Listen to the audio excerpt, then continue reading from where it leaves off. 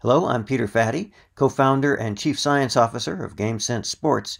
This 5-minute technical report covers video occlusion, how we use this method for testing and training pitch recognition, how it grew out of sports science research, and some research using the method and showing just how much an already high-level hitter can improve. So the method here as it's being used in testing is pretty simple. You show a batter's view, in this case a right-handed batter's view of a pitcher. Pitches are cut off, sometimes showing as much of a third of the ball flight, sometimes showing less than that. And the player taking the test anticipates the ball or strike and identifies what type of pitch is being thrown. And in this way, we're able to make a score that can be compared to scores of other players who have tested that. Here in the hardest condition, right out of the hand, and trying to determine, of course, no location, but simply where is that, or what kind of pitch is that. Now, we take the same method, the same video occlusion method, and now use it for training. Same thing with cut-off pitches, but now the player gets instant feedback and a replay showing the entire shape of the pitch. And put that into a very convenient form on computer and especially on iPhone or iPad, and you're able to make that something that's a regular training tool. Now, this goes back to my research lab in around 2000 here at Indiana University, Purdue University in Indianapolis. We had some Purdue pitchers on this first version, courtesy of Carol Bruggeman, and that's actually one of her former players who's running the testing session. And then I took that down to SIU with me, and now we're talking about 2005 here, part of the research on this. And it's not product R&D. This is academic research. This is reported in the journals research. Well, in this case, we had some off-season training with some Southern Illinois players, and here's what we got from that. Now, this is not a big group. This is one player, our subject, S, along with a control group, 3 other players, and I'll tell you about that in a second.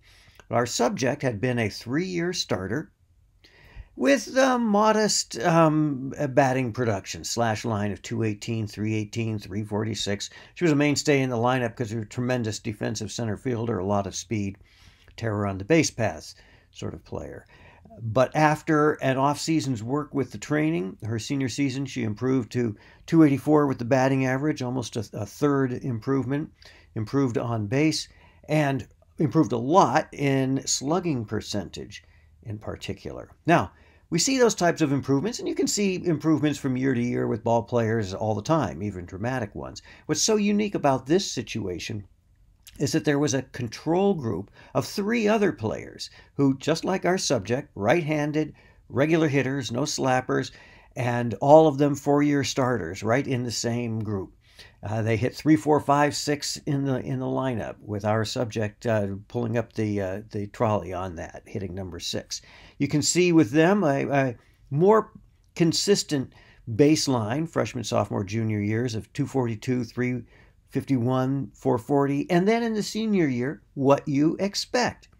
10 to 15% improvement, a very solid 276, 381, 483 line. So that's what you expect, and what we see with our subject then is improvement beyond expectation, and that's when you start feeling like maybe your training had something to do with it. In particular, the 77%, not 77 points of slugging, but 77% improvement in slugging, almost doubling that. And in fact, this hitter tied for the Ohio Valley Conference lead in the 2005 season in home runs, led the league in runs batted in, made first team all-conference, and led her team to first place in a 24-3 record.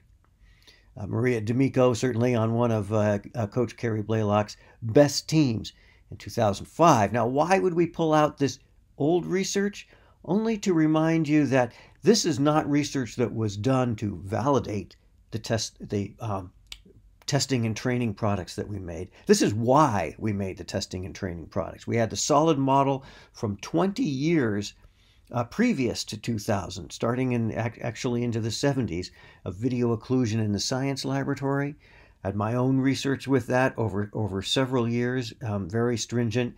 And only when we were satisfied that this could have that kind of role in developing a player did we go ahead and take that to developing the products that are in front of you today as game sense testing and training. So again, in this short technical report, I want to really be able to explain this video occlusion method, how it comes from the research, how it can be used for testing, which is very important, test, retest, and training, and can lead to improvements in performance. Thank you very much.